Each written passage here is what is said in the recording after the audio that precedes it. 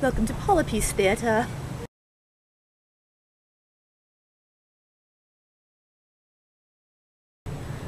On the agenda today, I will drink a lovely rose martini and enjoy the sunshine on my roof. Do what you will.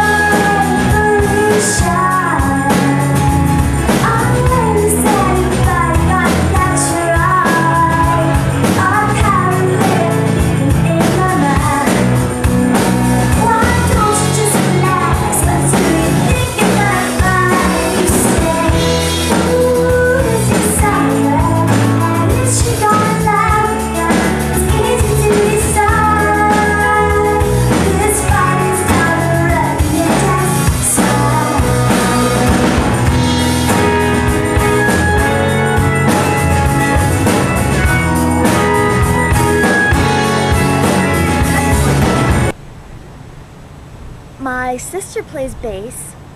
She played electric bass in Boston. She was in a band in the Rumble in '86. They were called the Blaros. My brother Peter plays drums. Paul plays the saxophone. Well, I should say played. Gave it up ages ago, and they grew bored of it. But neither of my parents play anything, and none of my extended family plays anything. So I'm trying to think if there was just some like latent gene or something. No grandparents, uncles, aunts, cousins, or what have you. But we all have it, all the kids, to some degree or another. Uh-oh. My dad's gonna kill me. He does play the vibes, but he's more of an appreciator, kind of a hobbyist. He listens to a lot of jazz and big band music. I was exposed to much of that as I was growing up. It didn't take, though, so much as going through my brothers and sisters' record. They're a lot older than I am, and they all went off to college before I was even kind of able to do anything, lift my own head up. They left a bunch of Bee Gees, Beatles, and say what you will, Barry Manilow records behind, soundtrack to Godspell, Jesus Christ Superstar, and I consumed that stuff. And I started banging on the piano when I was 2, and finally when I was 3, my mom just like wanted to get me out of the house for lessons, so so that's how it all began.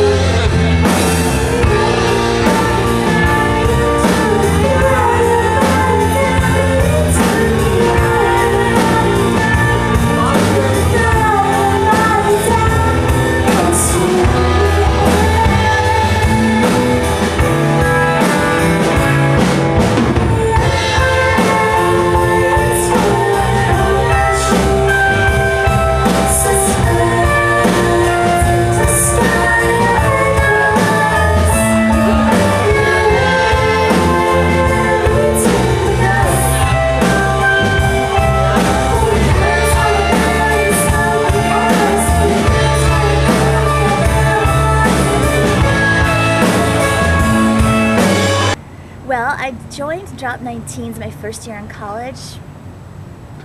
They were a shoegazing band, although that scene was kind of going on in England.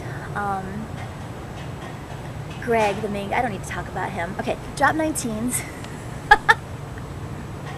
Shoegazing. I wasn't the main songwriter in that band. When I left, I started Hot Rod. I was the main songwriter in that band. That lasted about a year. We had a record out on Caroline. I lived in England for a little while, then I came back and started Boy Wonder, which lasted for 5 or 6 years. We had a few records out, one was on Cherry Disc, and then I went solo around 2001, released my first solo CD, Nothing Everything, in 2001, and The Trouble with Success, or How You Fit Into the World, in 2003.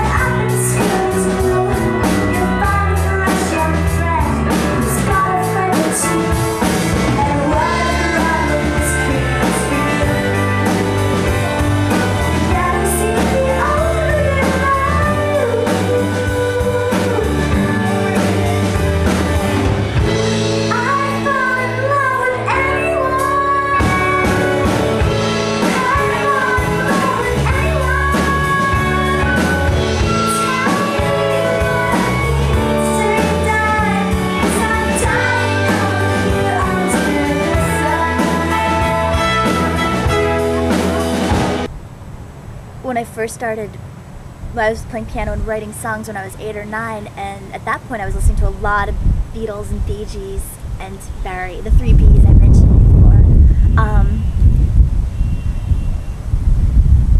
I went to high school and started playing guitar when I was there, and everyone was just listening to sort of, you know, the Grateful Dead, Pink Floyd. I went to a boarding school.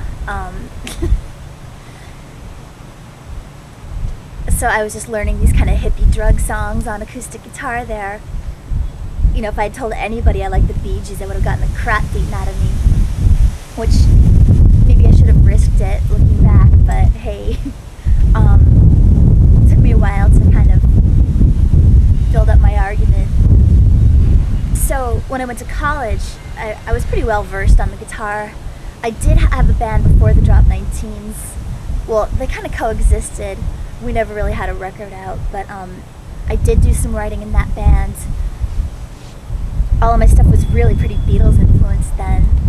Although when I joined the Drop 19s, it was all about noise. So I was getting these like 2 things coming at me: this British noisy, you know, white noise wall of sound stuff, and then Beatles poppy melodic.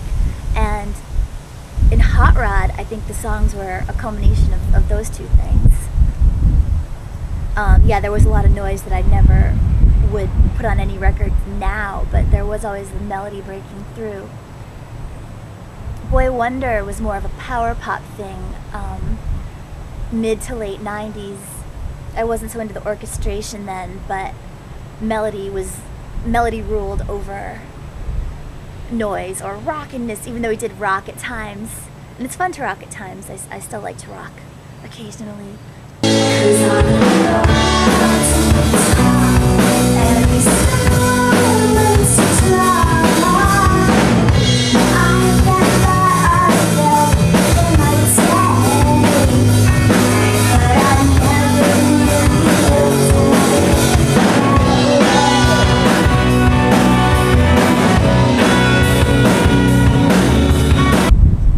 Now that I actually to musicians who rely on reading music. It's like, oh crap, I gotta learn all this stuff. So I took my first theory class at Berkeley about 6 months ago. Now I'm taking an arranging class. Just, I gotta learn how to talk the talk if I'm gonna walk the walk. And it's helpful. I mean, a lot of people, there's this sort of aversion to learning things by the book in rock and roll. It's not cool to go to Berkeley or whatever. And now that I know stuff, I realize how restrictive that thinking is, because in learning this stuff, it's like, oh, it's always good to broaden what you know, and the more in command you can be of what you're doing, almost the more freedom you have. What are the screens for?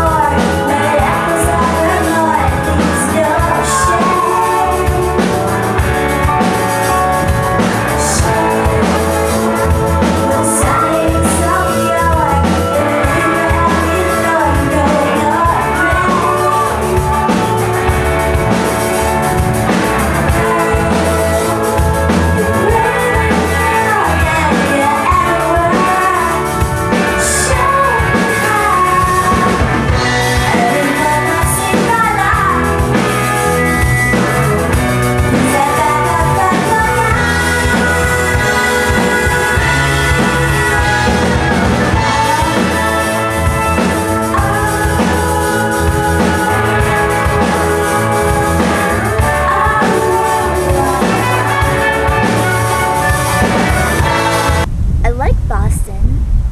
Just, I feel, you know, I've been here, when I got back from England, it was 10 years ago. So I've been doing this here for 10 years, and I feel like it's time for a change. I think we've done well here, but considering what I want to do now, I think I've pretty much done what I can do here. And we're going to LA. I don't know if I mentioned that, but we've played a lot of shows in LA. We go over really well there, and there's a lot of work to be had doing arranging out there. So dare I mention the weather? It's just, I feel compelled to get out of here, and that's where I'm gonna go. If I hate it, I'll go somewhere else. Well, we summer when I needed to get here, bright and sunny like the rest of you.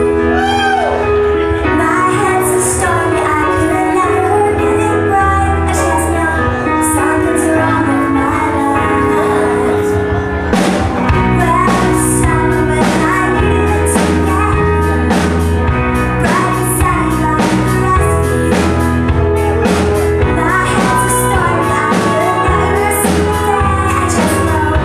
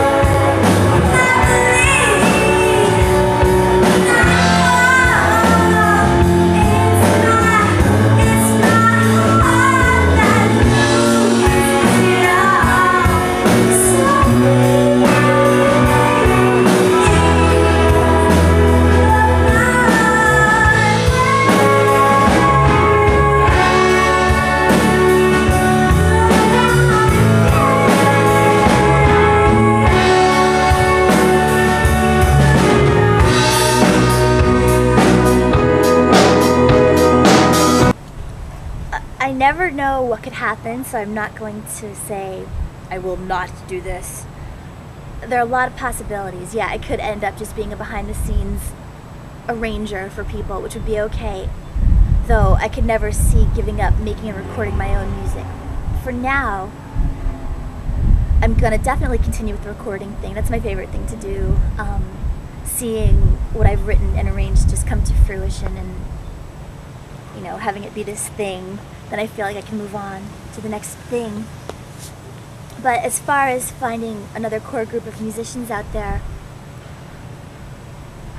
at best, 5 of the 6 members of the PKO are going to move out to LA, and at worst 3, so we won't have to be replacing everybody. There's a chance we could go more stripped down. We've done shows as a 3-piece, as a 4-piece, and that tends to work well with the format. Just me on piano, Aaron on guitar, and then a trumpet player, violin player. It works well. So as far as a live show goes, knowing that we work in a couple of different formats will be okay. We'll work that out. I'd love to go huge, just have, you know, a 20-piece backing band, but that won't happen unless I become drastically successful, which I'm not ruling out either. Who knows? I could just, you know, be sitting in some diner and get discovered by Mike Butthole. He's awesome. I know. So is there a trouble with success? Pardon? Is there any trouble with success? Of course there is.